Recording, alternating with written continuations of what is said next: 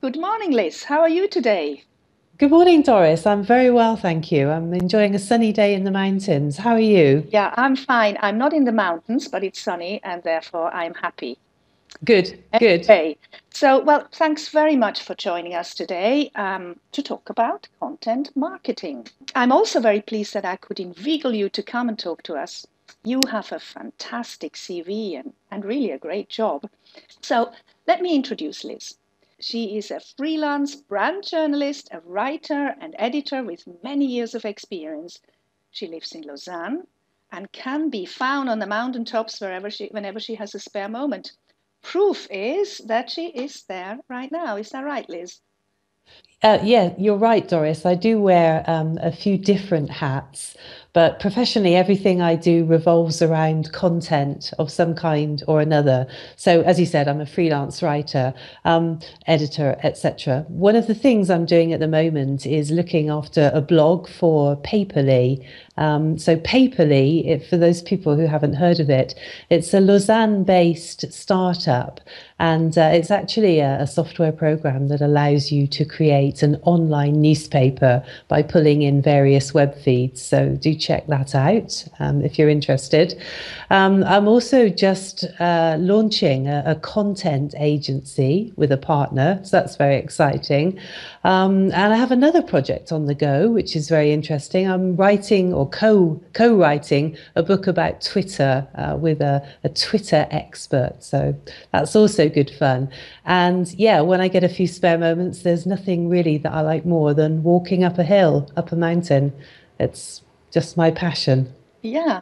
Well, really, indeed, you're wearing a lot of hats, and I've actually met you in person already.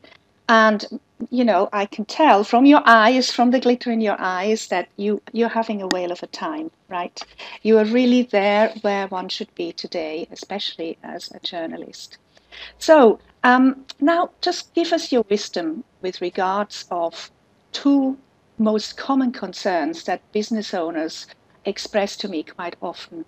Um, how do we provide our audiences with interesting, original, and relevant information when we are busy actually running our business? Yeah, I think that's a really excellent question. Producing content of any kind is very time consuming and quite emotionally draining once you've used up all your original ideas. And even people whose business is only producing content find that as well. But what I think is at the moment, all of us who need to create content, we're in a very fortunate position.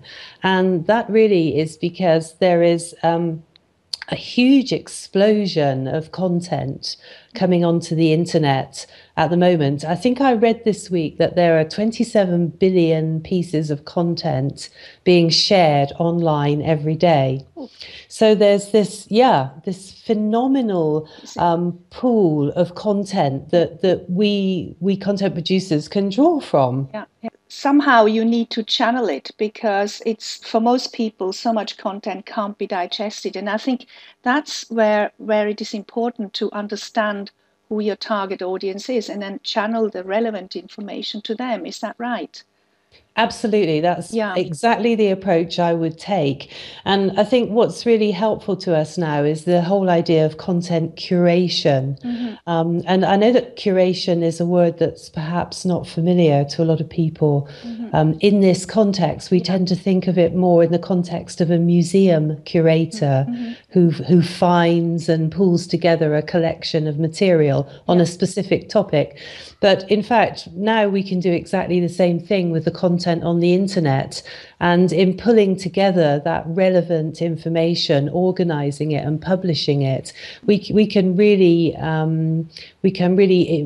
reduce the burden of creating original Yeah. content. I So, think that's yeah, sorry. that's really sorry to interrupt. I think that's really important for business people to understand that content management, content marketing doesn't mean just having to do it all yourself, right? Having to write it all Exactly. yourself from the start. Exactly. I think Very interesting. that's the thing that's really changed. I mean, in 2012, I was just reading the other day, the idea of curating content as really seeing mass adoption amongst people who have to produce a lot of content.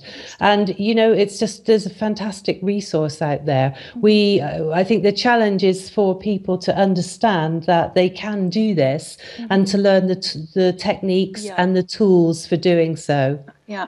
Another concern people then, as a corollary to the first question, is, well, you know, what do I do to stand out from all the others who are doing the same thing? So this brings us back again, I guess, to acquiring some skills about how to do this. Is that right? Yeah, I think there's two elements to that. You know, I mean, my personal feeling about standing out is that you only need to stand out to your target niche audience. And, you know, you shouldn't worry about what other people are doing. Content production to me is a very audience centric activity. So I think if you focus on what they need, when they need it, you will stand out to them. But your question is a good one. Using content curation will make you stand out because you're going to be pulling in a much richer, more diverse mix of content for your audience's specific interests than one person could ever possibly produce by themselves. It's a tremendous opportunity, I think. I think it's an opportunity businesses big and small have to really grab today. So my approach to acquiring new knowledge and new ways of doing things is usually to watch somebody else. So where can we watch you? Where can we observe what you do? Okay, well, you can come to my blog. Yes. Where I'm just about to post some articles on introduction to content curation and some of the tools and techniques available. I'm myself a practice curation on a daily basis, and I have a couple of online magazines, which we can probably give the URLs for those, where people. Yeah, where people can go and have a look at some videos explaining the whole idea behind content curation and some others to get an idea of what the tools are like. Yeah, well, that's fantastic. Now, for our listeners, you will be, obviously, as you watch this video, you'll see appear various links as Liz is talking. And then if you just be patient to the end of the video, it will be in 20 seconds or even less. I'll give you another list again of the whole set of links so that you can know where to reach Liz anytime. And I really recommend you observe her. I've learned a lot from her already. So, well, thanks very much. We let you go back to your mountains. Enjoy the day. Okay. Thanks to you, Doris. Thank you very much for taking the time and enjoy your day as well. Yeah. Bye-bye, Liz. Bye.